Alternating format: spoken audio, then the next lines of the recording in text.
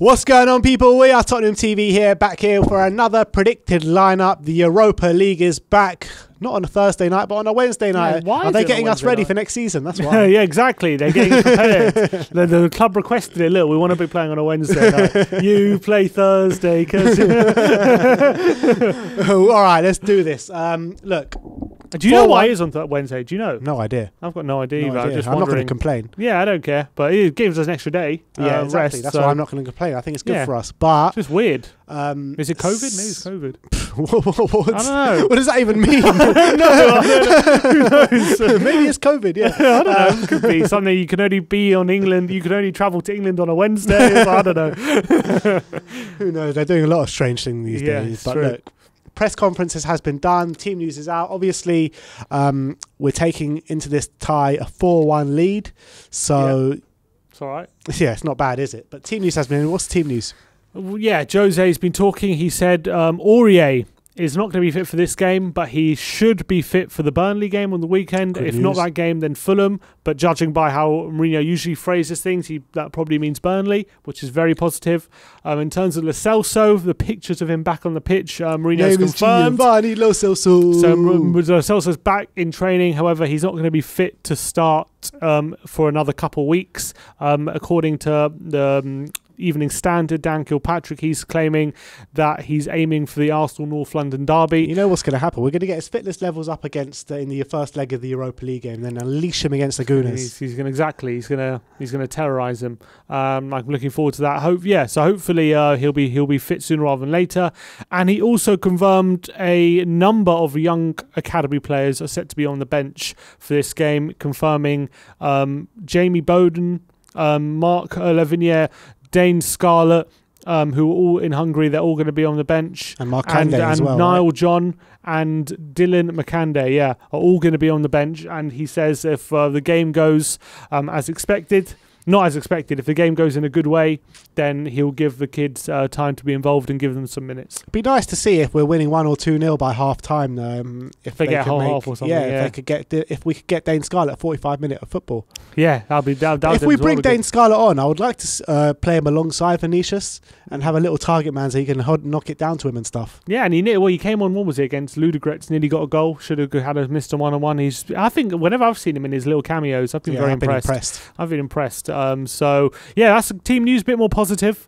Mourinho's been very defiant in his press conference. Go check out our press conference reaction for all the information on what he said. But yeah, he said we're going to start with a strong team, his words, but a very similar lineup to what we started in Hungary. So we're going to try and predict what he means by that. All right, so let's get into it. We're going to go for a 4-2-3-1 formation as always. In goal, Joe Hart. We're going to go for Lloris to have a bit of a rest in this one. Yeah, I think Joe Hart didn't play the first leg, but given that we're 4-1 up, I think he'll probably trust him for this one, I'm thinking.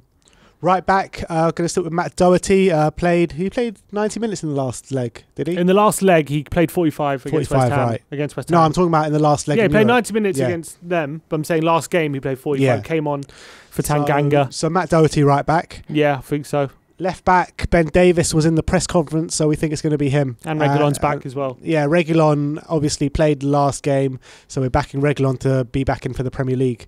Yeah, and I think Reguilon also, from what I saw, I think it's better for him if he just has a bit of a rest as well and recovers and goes again against Burnley. So yeah, Davis with the left back spot. In the centre-back positions, we're going to go for a partnership of Toby Alderweireld, who Jose Mourinho has confirmed that he's going to be there, 100%. And then alongside him, we're going to go for Davinson Sanchez. The thinking behind that is probably because we think it'll be Dyer and Toby potentially in the league. Yeah. Or Rodon. I think he's already confirmed Toby's going to start in this game. So it's all about who he's going to partner. I don't see why he would choose Dyer for this one when the game is finished already. So I think he's going to go with Sanchez because Rodon's cup tied. So that's the thinking behind this one. So let me just run through that with you so far. With the defence, that's Joe Hart in goal, Doherty right back, Davis left back, with the middle two of Toby, Davinson Sanchez. Double pivot, we're going to stick with the same double pivot that it was in the last leg against Wolfsberger. So that's Winks and Moussa Sissoko. Yep. Højbjerg and Delbele were rested for the last leg, and I expect that to be the same case for sure. I don't think they're going to play from the start. Left side of the attack, we're going to go Stephen Bergwijn. He'll have a try. He didn't start actually the last leg, did he? But he actually wasn't even in the squad on Sunday, which was a bit curious. But I think he'll play in this one. Right hand side, Gareth Bale. Dan Kilpatrick has said that he expects Bale to be in the lineup for this one. Mourinho was actually talking about Bale a lot in his press conference about he was asked whether he needs convincing about Bale now, or has he convinced him given his performance in the last 45 minutes against West Ham, and he said Bale doesn't need to do anything to convince me. We already know how special he is. I would like to play him every minute I can, but unfortunately it's about evolution. It's about getting him his minutes. He can't play 90 minutes at the moment, but I think again he starts this game, build up his fitness, and hopefully maybe we could even be looking towards a start against Burnley. And then in the middle, we're going to go for Dele Alli. Yeah. He's got to put in a much better performance, doesn't he? Well, we played all right last week, but then he didn't play very well against West Ham when he came on. Yeah. So another opportunity for Dele. Again, for me, I think he's going to start in this game against Wolfsberger, and hopefully he can have another good game. And then up top, we're going to go for Carlos, Vinicius, Harry Kane and Heung-min Son both to get a rest for 90 minutes. For sure. I don't think Son, no need for him to start this game. We're 4-1 up. It's not like the goals are the biggest issue here, and obviously Vinicius came on and got a goal. It wasn't the best. He wasn't amazing in the 45, but he got his goal, and you got to give him respect for that. And so I think he starts this one. Yeah, I completely agree with that. So let me just run through that team with you one more time. So that's Joe Hart in goal, Doherty right back, Davis left back, a middle two of Toby Alderweireld and Davinson Sanchez, Harry Winks and Moussa Sissoko in the double pivot with Bergwijn on the left, Bale on the right, Dele in the middle with Carlos and Vinicius up top. What score prediction are you going for? 3-0. 3-0. I'm going to go 2-0. 2-0. 2-0. Actually, I'm going to go 2-1. 2-1.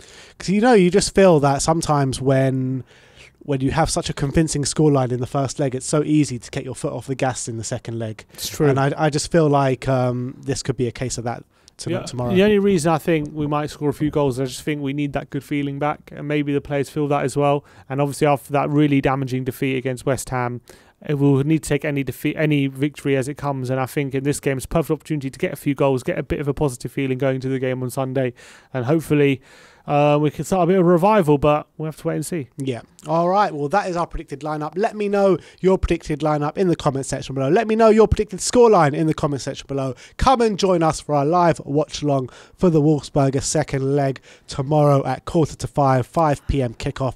And then after that, it is your chance to have your say in the post-match fan show. So come and join us for both of those big live streams tomorrow. Thanks for joining us today. Like, subscribe and comment. And as always, come on you Spurs.